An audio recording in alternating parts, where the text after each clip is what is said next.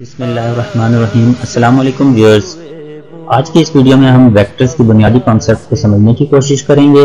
मैं उम्मीद करता हूं कि तमाम तलबा इससे मुस्तफीद होंगे। कोरोना वायरस परेशानी नहीं, बस एहतियात की जरूरत है। Those physical quantities which are completely described by their magnitude as well as direction are known as vector quantities. Students, vector quantities ऐसी क्वांटिटीज हैं जिनको डिस्क्राइब करने के लिए मैग्नीट्यूड और डायरेक्शन दोनों का होना लाजमी है।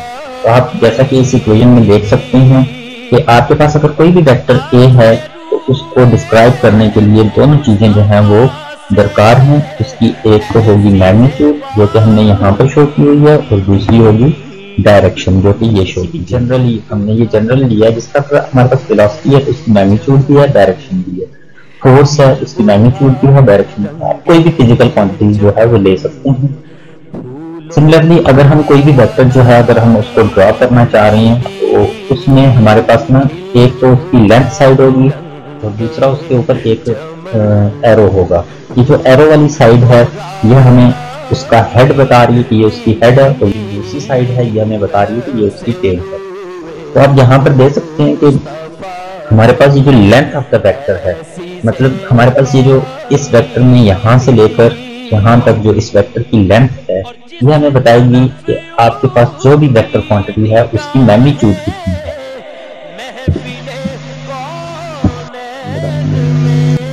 यूनिट वेक्टर क्या होता है? Unit vector is used to specify the direction of any vector. Its magnitude is always taken to be one unit of scale. हम जो भी स्केल यूज कर रहे हैं उसका हमने यूनिट लेना है।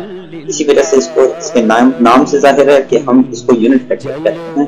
तो इसकी यूज सिर्फ और सिर्फ किसी भी वेक्टर की डायरेक्शन को डिस्क्राइब करने के लिए यूज होता है। अगर हमारे पास आई यूनिट वेक्टर है तो ये हमें बताएगा कि एक्स एक्सिस में हमारे पास जो है वो डायरेक्शन है किसी भी वेक्टर की। सिमिलरली अगर हमारे पास जे यूनिट वेक्टर है तो ये हमें बताएगा कि हमारे पास जो भी गिवन वेक्टर है उसकी डायरेक्शन y एक्सिस के अलोंग है। और इसी अंदाज में k unit vector z axis के अलोंग हमें डायरेक्शन को स्पेसिफाई करने के लिए यूज किया जाता है।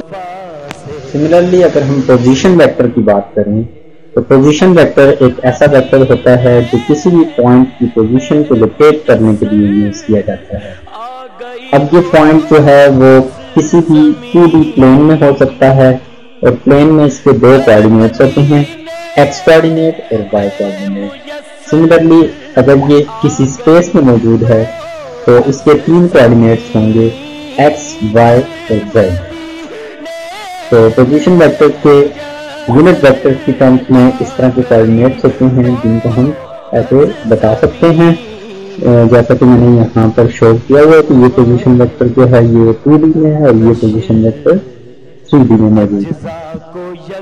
कंपोनेंट्स ऑफ वेक्टर, मतलब अब हम कंपोनेंट्स ऑफ वेक्टर्स को देखना चाहें तो हमारे पास अगर वेक्टर प्लेन में है तो उसके दो कंपोनेंट्स होंगे, और अगर हमारे पास वो स्पेस में है तो उसके तीन कंपोनेंट्स होंगे। जब कभी हम वेक्टर्स को रिजॉल्व करते हैं तो वेक्टर में बी स्प्लिट अप इनटू 2 और more than 2 parts. These parts are called components of a vector. अब अगर हम यहाँ पर जनरली लेते हैं दो कंपोनेंट्स, अगर हम वाई एक्सिस और एक्स एक्सिस की तरफ पार्ट लें तो जो पार्ट अलोंग एक्स एक्सिस होगा इसको हम ए का एक्स कंपोनेंट कहेंगे, जबकि जो पार्ट जो अलोंग वाई एक्सिस होगा उसको हम वाई कंपोनेंट कहेंगे।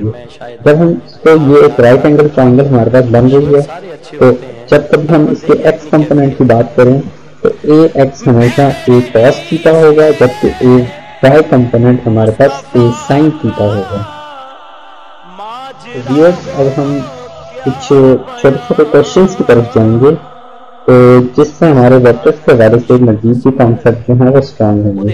सबसे पहला क्वेश्चन है, the vector sum of 3 vectors gives 0 result, that can be the orientation of vectors. मतलब कि हम 3 वेक्टर्स हैं, उनको जब हम उनको ऐड कर रहे हैं तो कैसे हमारे पास इन तीनों वेक्टर्स का सम जो है वो 0 बन सकता है।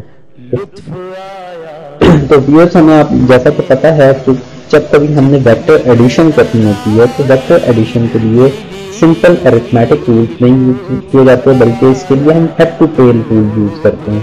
फॉर एग्जाम्पल, अगर हमारे पास एक वेक्टर है, सपोज ये एक वेक्टर, मेरे पास एक वेक्टर है ए वेक्टर, तो ए वेक्टर है। अब मैंने इसके हेड के साथ एक दूसरे वेक्टर बी वेक्टर को मैंने बना लिया है, और मैंने फर्स्ट वेक्टर के हेड के साथ दूसरे वेक्टर बी वेक्टर की टेल को ज्वाइन कर दिया है।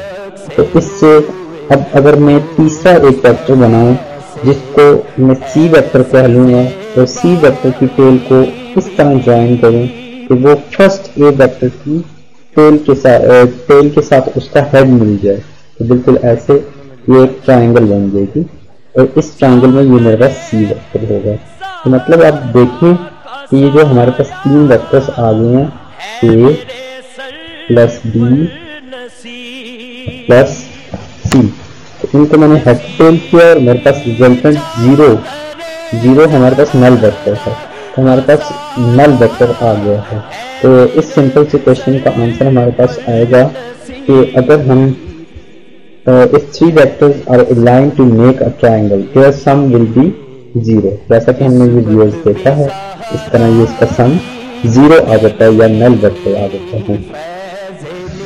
ये हमारे पास अब ये जो सेकंड क्वेश्चन है, vector A lies in xy plane, for what orientation will both of its rectangular components be negative, for what orientation will its components have opposite signs।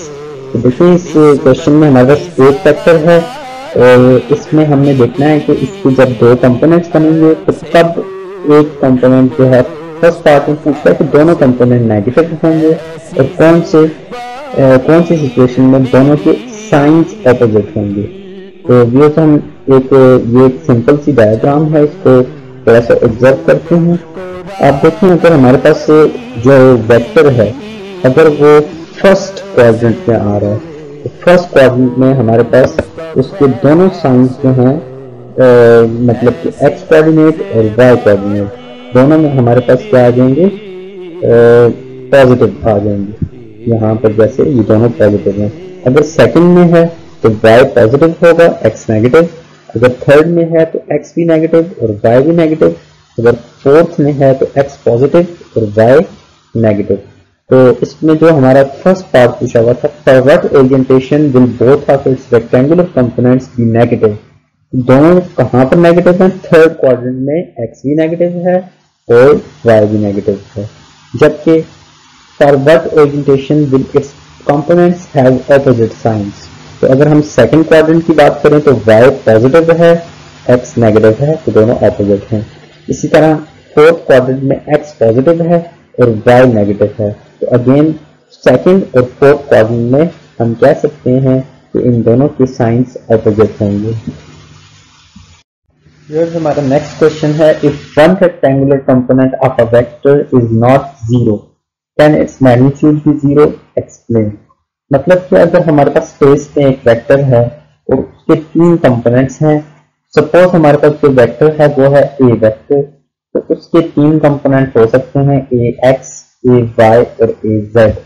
तो अगर हमारे पास ऐसा कोई वेक्टर है तो उसके अगर एक भी कंपोनेंट जीरो नहीं है, ये हमने सबसे पहले हम इस तरह की कोई सपोजिशन ले लेते हैं। फॉर एग्जाम्पल हमने सपोज कर लिया है कि हमारे पास एक वेक्टर जो ए वेक्टर है उसका वो जीरो नॉन जीरो है, और बाकी जितने भी वेक्टर्स हैं, वेक्टर के जो दो कंपोनेंट्स हैं ए वाई और ए जेड, ये दोनों इनको मैंने कंसीडर कर लिया कि ये जीरो है। तो जो मैग्नीट्यूड का फॉर्मूला होता है वो है कि ए magnitude equals to A x square plus A Y square plus A ji square whole under root. तो आप देखें वाई और जेड कंपोनेंट तो जीरो है, तो जब हम सिर्फ एक्स कंपोनेंट जो कि नॉन जीरो है स्क्वायर अंडर रूट से कैंसिल हो जाएगा, तो हमारे पास ए एक्स बन गया है जो कि नॉन जीरो है। तो आपसे जब कभी ये पूछा जाए कि क्या रेक्टेंगुलर कंपोनेंट किसी वेक्टर का अगर नॉन जीरो है, कंपोनेंट नॉन जीरो है, तो क्या वेक्टर की मैग्नीट्यूड जीरो हो सकती है, तो आपने कहना है बिल्कुल नहीं, ऐसा नहीं हो सकता कि उसकी मैग्नीट्यूड जीरो हो, क्योंकि एक कंपोनेंट भी जो है वो अपना रोल प्ले करता है। नेक्स्ट क्वेश्चन है हमारे पास, can a vector have a component greater than vectors magnitude. क्या कोई कंपोनेंट वेक्टर की मैग्नीट्यूड से ज्यादा हो सकता है? तो व्यूअर्स, जैसा कि हम जानते हैं कि जैसे हमने पहले भी डिस्कस किया है कि ए एक्स कंपोनेंट है या ए वाई कंपोनेंट है, तो उसके लिए हमारे पास फॉर्मूला या तो आएगा ए कॉस थीटा इन केस अगर वो ए एक्स कंपोनेंट है, और अगर हमारे पास ए वाई कंपोनेंट है तो ए साइन थीटा के इक्वल होगा। तो साइन फंक्शन और कोसाइन फंक्शन इनकी मैक्सिमम जो आपके पास रेंज आ रही है वो 0 से 1 तक आती है, तो मैक्सिमम वैल्यू cos थीटा की होती है 1। तो इस वजह से जब हम ए एक्स करेंगे तो cos थीटा की अगर वैल्यू 1 बन जाती है तो ए एक्स हमारे पास ए की मैग्नीट्यूड के इक्वल तो हो सकता है, लेकिन क्या उससे ग्रेटर हो सकता है?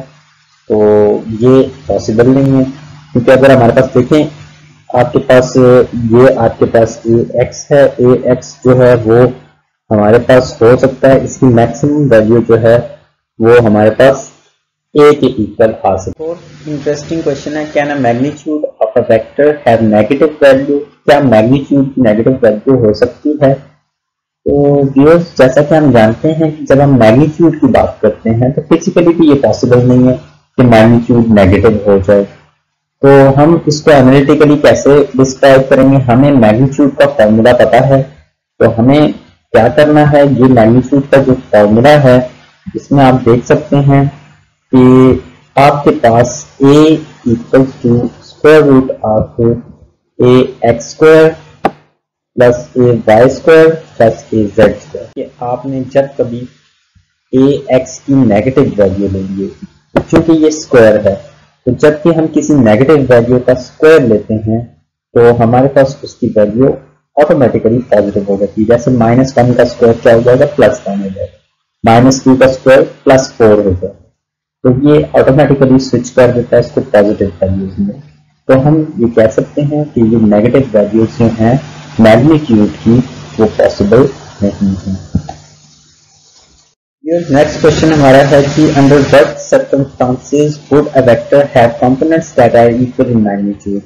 कब दो कंपोनेंट्स जो हैं एक वेक्टर के वो उनकी मैग्नीट्यूड इक्वल होगी? तो ये तब पॉसिबल है अगर एनालिटिकली हम देख लें। It is given that A x and A Y are equal, मतलब कि जो दोनों कंपोनेंट्स आपके पास बन रहे हैं वो दोनों आपस में इक्वल हैं। तो हम ए एक्स की जगह पुट कर देंगे ए कॉस थीटा, ए वाई की जगह ए साइन थीटा। इसको ए जो है दोनों साइड से कैंसिल आउट हो जाएगा, कॉस थीटा साइन थीटा के इक्वल आ जाएगा। कॉस थीटा को हमने साइन थीटा से डिवाइड करेंगे, ये रेशियो हमारे पास tan थीटा आ जाएगा, और हमारे पास जो थीटा है वो tan inverse of 1 that is 45 degree. मतलब कि अगर हमारे पास जो गिवन वेक्टर है वो हमारे पास वो पॉजिटिव एक्स एक्सिस से 45 डिग्री एंगल बनाता है, तो उस केस में दोनों कंपोनेंट्स जो हैं उनकी मैग्नीट्यूड इक्वल होगी। नेक्स्ट क्वेश्चन हमारे पास एडिशन ऑफ वेक्टर्स के हवाले से है कि क्या हम वेक्टर क्वांटिटी को स्केलर क्वांटिटी में ऐड कर सकते हैं? तो बहुत सिंपल सा क्वेश्चन है कि इसका आंसर है कि हम ये ऐसा नहीं कर सकते, क्योंकि हमने जब वेक्टर्स को ऐड करना है तो उसके लिए head to tell rule use करना है, जबकि हमने सिंपल अरिथमेटिक मेथड यूज करना है जब हम किसी नंबर्स या स्केलर्स को ऐड करते हैं। तो इसका बड़ा सिंपल सा आंसर है कि no, it is not possible. Again अगर हम ये कहें कि क्या 0 को नल वेक्टर में ऐड किया जा सकता है, तो इसका भी अगेन बड़ा सिंपल सा आंसर है कि 0 एक स्केलर क्वांटिटी है जबकि नल वेक्टर एक वेक्टर क्वांटिटी है। देखने में तो बड़ा सिमिलर लग रहा है कि नल वेक्टर भी जो है वो 0 है और 0 भी, लेकिन ये पॉसिबल नहीं है क्योंकि ये इन दोनों की नेचर डिफरेंट है। 0 एक स्केलर है जबकि नल वेक्टर एक वेक्टर है, तो इन दोनों को हम ऐड नहीं कर सकते। सिमिलरली एक और क्वेश्चन है, 2 vectors have unequal magnitudes, can there some B 0? मतलब कि उनकी मैग्नीट्यूड्स इक्वल नहीं है, तो क्या उनका सम 0 हो सकता है? तो हमें पता है कि वेक्टर एडिशन के लिए हमने head to tell rule use करना है, तो उनका सम किसी भी सूरत अगर उनकी मैग्नीट्यूड्स इक्वल नहीं है तो नहीं हो सकता। तो अगर हम चाहते हैं कि सम 0 लें तो उसके लिए दोनों वेक्टर्स जो हैं उनकी मैग्नीट्यूड इक्वल हो और डायरेक्शन ऑपोजिट हो, तो तब ही ये मुमकिन है। हम आज के लास्ट क्वेश्चन की तरफ बढ़ते हैं। Can a body rotate about centre of gravity under the action of weight? मतलब कि वेट, अगर वेट जो है वो एक्ट कर रहा है किसी भी ऑब्जेक्ट के ऊपर फॉर एग्जाम्पल हमारे पास ये एक ऑब्जेक्ट है और इसके ऊपर वेट एक्ट कर रहा है, तो क्या ये वेट जो है ये इस ऑब्जेक्ट को रोटेट करवा सकता है, ये क्वेश्चन है। तो इसका आंसर भी बड़ा सिंपल है कि ये पॉसिबल नहीं है, क्योंकि इसके ऊपर कोई भी क्लॉकवाइज या एंटी क्लॉकवाइज टॉर्क जो है वो एक्ट नहीं कर रहा। तो हम ये कहेंगे कि चूंकि मोमेंट वेट तो मौजूद है लेकिन मोमेंट आर्म जीरो है, क्योंकि सेंटर जो एक्सिस ऑफ रोटेशन है उसी के ऊपर लाइन ऑफ जो फोर्स है वो एक्ट कर रही है। इस वजह से इसका जो नेट टॉर्क है वो जीरो है, इस वजह से ये बॉडी जो है वो रोटेट नहीं करेगी। नो, इसका आंसर क्या होगा? No, a body can not rotate about its centre of gravity under the action of weight as the torque is given by torque is equal to are cross F. Here the force is weight but the moment on r is zero। तो आप देख सकते हैं कि यहाँ पर r जो है वो zero, therefore the net torque is no net torque is acting on it।